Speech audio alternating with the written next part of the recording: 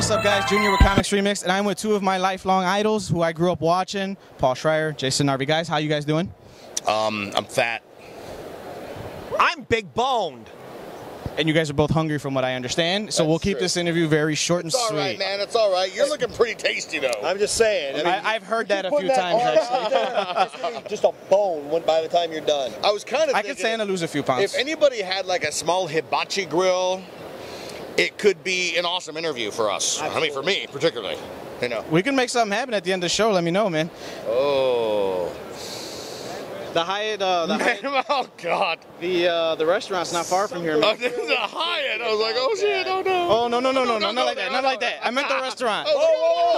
Wait, he's saying you're gonna invite us, so never mind. You guys want to? So look, we want to know what's the deal with Comics Remix. What is this? What is this? What is it? All right, have you guys heard of Talking Dead? Yeah, of course. Have you guys heard of Comic Book Men? Yes. We are a blend of the two. There is no talk show out there dedicated to just comic books and comic book talk and fandom that we see. You know, we're regular fans ourselves. Why isn't there anything like that to represent regular fans? Everything seems so watered down and commercial. So that's what we do. So, so you're answering this niche market. That's yes, sir. Need in the marketplace. So you're basically bringing mana to the masses, is what you're saying. That's a good way to. So how do you look forward to Free Comic Book Day? Like, is this a major deal for you? Yes and no. Actually, I manage a comic book store. Oh, so you don't like Free Comic Book Day? Yes and no. I do. Like, you guys open like really late that day? No, like, actually, no. We keep our regular hours, man. Oh, you don't have to regular say it. hours. The camera's dude. not here. Don't even worry about it. Tell me off the record right now. No. We close early. We close early. Yeah, no. But okay, seriously, guy, and that's a word I use loosely, which used to.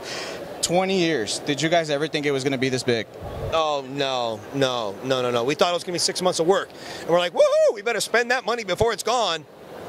Yeah, but I mean, after that initial time, we were the #1 kid show in the world, and so we knew that we were going to be haunted by this stuff for a long, long time. Yeah.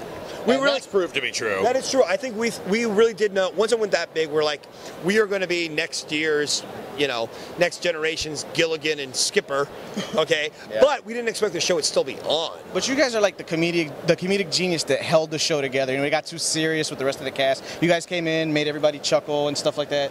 You guys were part of the reason that I really watched, because I was like, I can relate to these guys. They're goofballs and stuff, but hey, I can relate to that more than Now, I mean, there are Bulk and Skull haters. There are people that never really liked the characters, but now that they watch it, that they're older with their kids, they're like, oh, now we get it. Now we understand the function of the characters, and you didn't suck as much as I thought you sucked back then.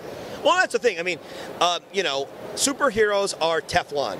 Okay, you cannot relate with Clark Kent. He's the marble man. He's too perfect. Okay. Yeah. Comic characters are everyday guys. They're everyday idiots. They are the worst manifestations of ourselves. Simple as that. So we were relatable. The Power Rangers weren't.